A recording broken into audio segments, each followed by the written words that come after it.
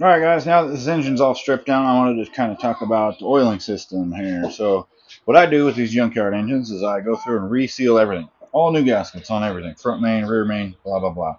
I take off the oil pump and go through it. I'll take it apart. Basically make sure everything's good, make sure there's no scratches or scoring or anything like that. Tolerances are okay. And if that's good, I'll clean it up and throw it back in there. But I wanted to talk mainly about this cam retainer plate.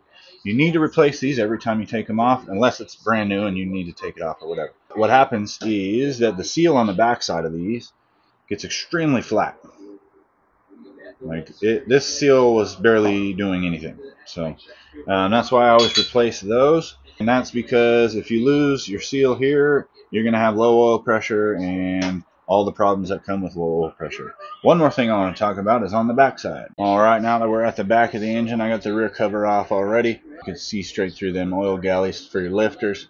But one thing you want to replace every time you get a junkyard engine is this. This is the oil diverter, otherwise known as the oil galley barbell. What that does is diverts the oil coming from your oil pump, sends it down into the oil filter, and then back up into your lifter area, and that way you can get to your cams and your crank.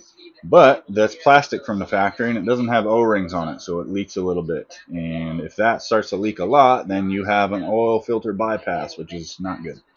So they make aluminum versions, and this one's got 3 O-rings on it, and I put these in every LS swap that I do. This will make it just that much more reliable. These won't leak, and you won't have an oil filter bypass. So if you guys would like to purchase one of these, I'll put a link in the video here so you guys can go straight to my showcase and buy it right here on TikTok. You don't even have to go nowhere else. All right, that's about it for the oiling system. I hope this helps you guys, and don't be afraid to get in there and start taking stuff apart. These engines are very simple, and if you do and get stuck, then send me a message and whatnot, and I'll try my best to answer your questions. Thanks for watching.